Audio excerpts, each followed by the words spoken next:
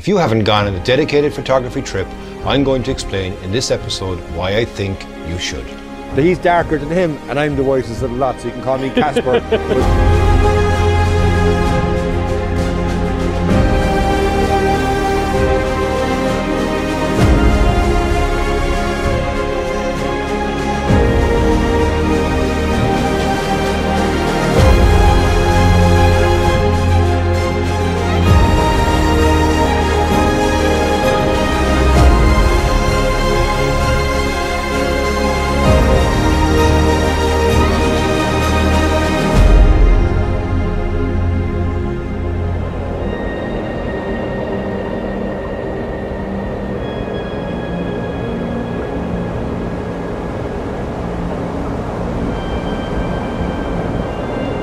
Welcome back to the channel, welcome back to the vlog. And today you join me, I'm back at base and I've just recently finished the last episode of my incredible trip to Scotland and the Isle of Skye. And I really enjoyed that entire trip, and I enjoyed also putting the videos together to share my memories and my photographs with you guys. And before I even begin, I'd like to extend a warm thank you to everybody who has watched all those episodes, given me comments, liked and shared. It really means a lot for me for your support. Now, today I wanted to do something which was to reflect back on why I think it's actually very important for you to take a dedicated photography trip. Now, most of my audience are photographers yourselves, so hopefully you'll get what I'm going to explain to you next and for the reasons why I think it's important that you should do the same. Now, the first reason that I would recommend it is that you actually can fast track your experience. You're getting involved in the environment and you're getting to use your camera a lot more in quicker succession than you normally would. So for me, if I go out taking photos, it might be once a month, it might be once every 2 weeks if I'm lucky. But when you're on a photography trip, you're using your camera many times, day in, day out. And what that actually does is it allows you to be able to finesse your use of the camera, and also you start to see some fine-tuning of compositions.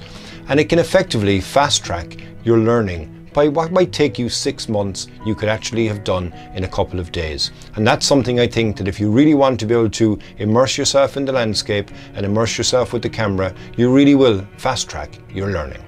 Now, as I mentioned, because you're immersing yourself within the landscape, you actually can do it without distractions. So for me, if I'm going out to take some photos, I might have an afternoon, or I might have an evening, or I might have a morning.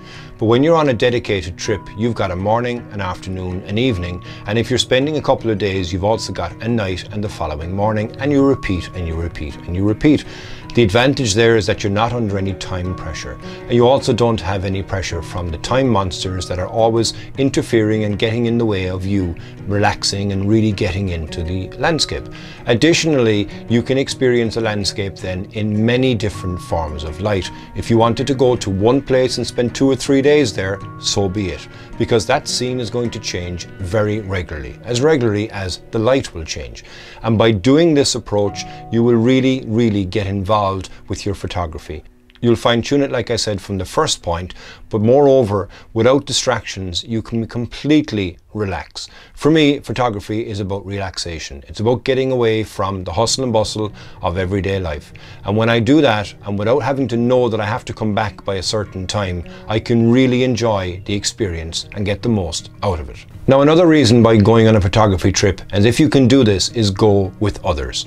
Now, myself, Dermot and Patrick, we headed off to the Isle of Skye, and the advantage that I had there is that I could see compositions, but I could also see them seeing compositions, and I could also ask questions and I could learn from them, and vice versa. Now, if you're going on a dedicated photography trip and you're going on a workshop, that I think is fantastic, because not only can you learn from your guide, but you can also learn from the other participants. And I find that when you're out in the field with other people, they may have a different approach to you, or they may see something or move the camera 6 inches to the left or 6 inches to the right and completely change that composition. You won't get that opportunity if you're on your own. And by going out with others, you can learn from their experiences and also the fresh experiences that you're both sharing in this new location that you're shooting. One of the best things about a dedicated photography trip is the memories that you create. And if you're doing that with other people, there's more fun that you can have. And it's not just the photography. Now, for me, we had many, many laughs on my most recent trip, and any photography trip for that matter that I've gone on with other people. It's the fun that we have away from the camera that sticks with me a lot longer. And that's, I think, where you're sharing a common interest with people. Even if you go on a group and you've never been on a photography workshop before, most people may also be in the same boat. So you're all there to share the love of photography and break that ice through the common passion that you have. And I can guarantee you, by the time your trip is over, you'll have made friends that you will keep contact with long after the photography trip is over. One other advantage as well is that when you get back, even if you're gone for a day or 2 days, you're excited. You're excited to get editing the shots that you may have captured along that trip. And that's where I find most of the fun comes from me, because I can now immediately arrive back at base onto my computer, put all my images in. I normally organize them by day 1, day 2, day 3, or even by locations that I may visit. And I can park them and I can sit back into them in a couple of weeks when I've got more relaxation time, and I'll find a few nuggets that I wouldn't have if I was actually moving away from that area so quickly. And that's where I think that you can always go back over images as well from a later stage, because your editing is always going to evolve. You are going to get better over time, and you can also then re-edit the images. And when you're re-editing the images then from that period, I can guarantee you, you can remember what the weather was like. Was it warm? Was it cold? Was it windy? What you were feeling at the time, the people that you were there with, if you were there with people, or if you were on your own, what you were also thinking at that time. And by having that body of images from that area, it is something that I always look back on in years to come, and I'm sure you can do the same also.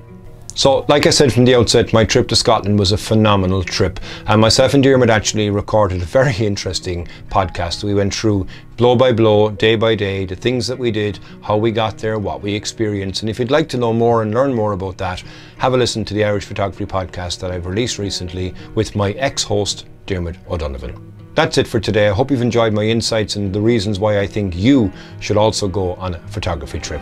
Have you gone on dedicated photography trips? Please let me know in the comments below. So if it's your first time on my channel, please hit the subscribe button, give me a like, give me a comment, and until the next time, when I'll see you back out in the field in the beautiful area of Ireland, Slán go fóill.